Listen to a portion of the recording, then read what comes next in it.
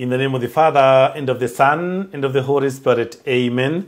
We are in Friday, and this is the third episode of Gifts of the Spirit.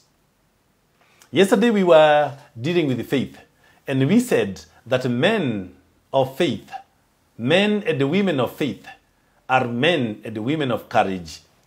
Men and women of faith are men and women of conviction.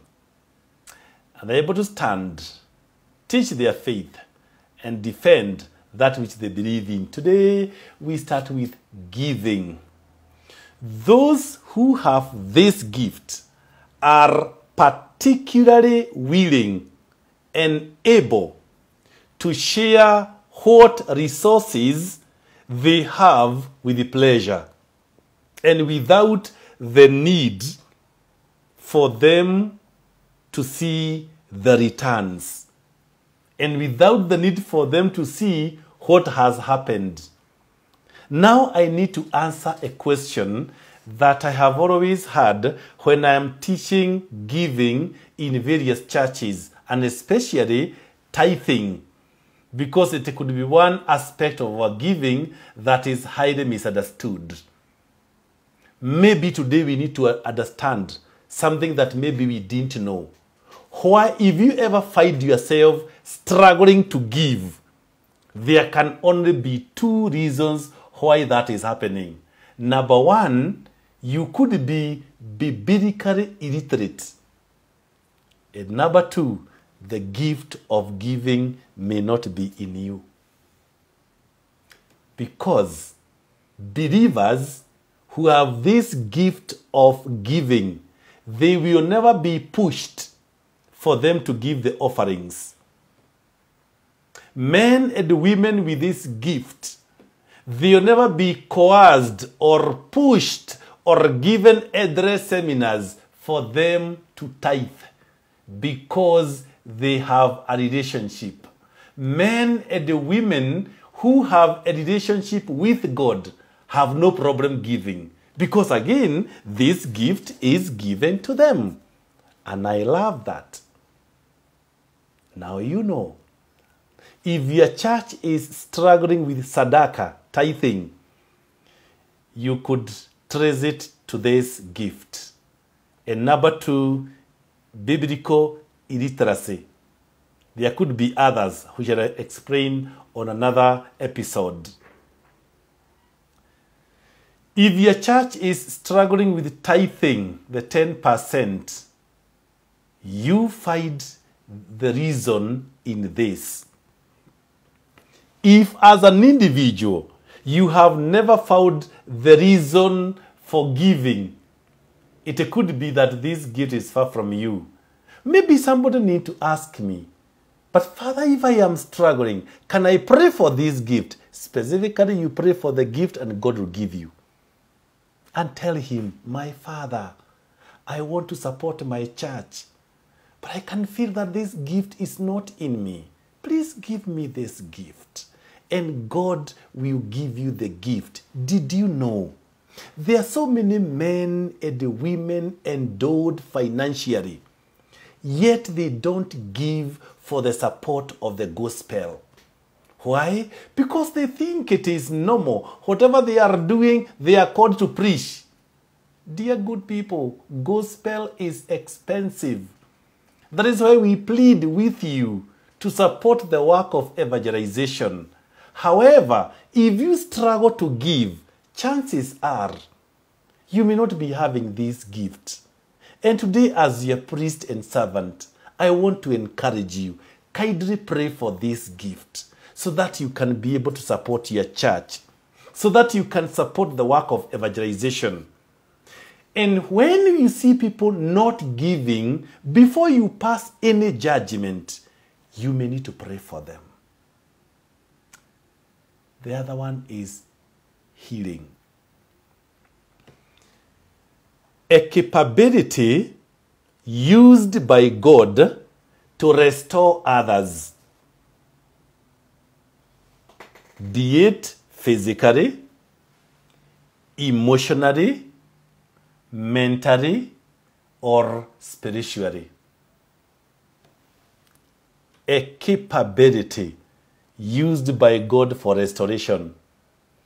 Who does that? We are the people who will do that work of God, of bringing about spiritual restoration, bringing about emotional restoration, bringing about spiritual restoration, bringing about mental restoration, the gift of healing.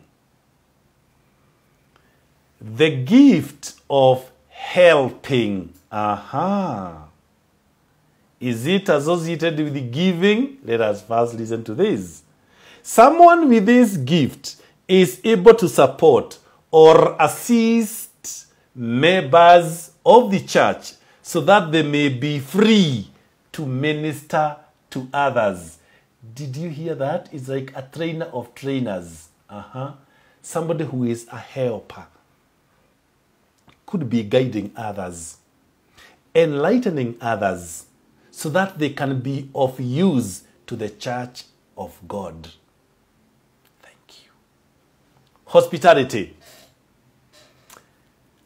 It is a natural ability to make people, even strangers, feel welcome in one's own home or church as means to disciple or to serve them. We are called as believers to be hospitable. Hospitable. To make people feel appreciated, loved, welcome, and warm. Wherever we go, we feel that we are at home. There's something I keep on telling people, that I have one personal motto. Wherever I go, and this comes from my heart, these are the things I speak with a lot of passion, that wherever I go, I make it my home and my small heaven. I remember I was once given a responsibility, and somebody asked me, and I thought the question was not very genuine. Father, now, are you going to fit there? And I laughed just as I have laughed. And I told the person, there is one thing you don't know about FatherCK. For me, wherever I go, I make it my home and my small heaven. That is why I am perpetually happy. I cannot be misplaced. For me, if you try to misplace me, you get yourself frustrated. Because myself, I am such a fellow who is always at home, even in the zoo. I'll make it my home and my small heaven. And this is what I keep telling my fellow religious men and women.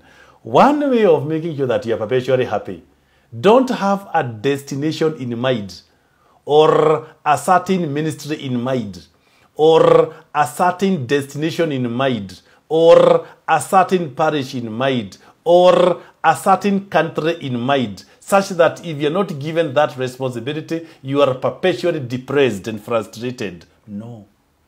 If you want to be happy, just tell God that I am ready.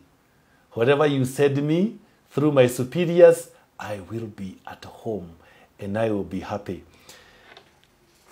When I was ordained a priest, the priest who mentored me, Reverend Father Dr. Boniface Murage, who took me through the rigors of celebrating Mass, word for word, the techniques used, the performative language, how to put your hands, other things. There's one thing that priest shared with me, and he told me two things. He told me, one, Father, when you are transferred, if the bishop asks you, when you are reporting, in case you are asked, tell the bishop that I am reporting today. Arrive there first before anything else.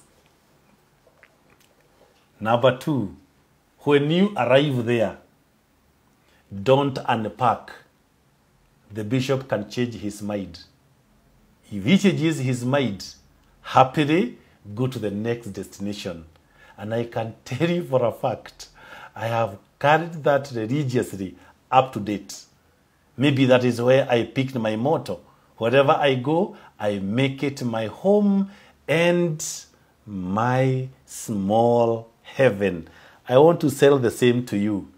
Wherever you go, make it your home and your small heaven. The family that God has given you, make it your home and your small heaven. In your marriage, make it your home and your small heaven. If we can all have that discipline, Mamma mia, we will never ever walk around with drooping spirits because I am not where I expected.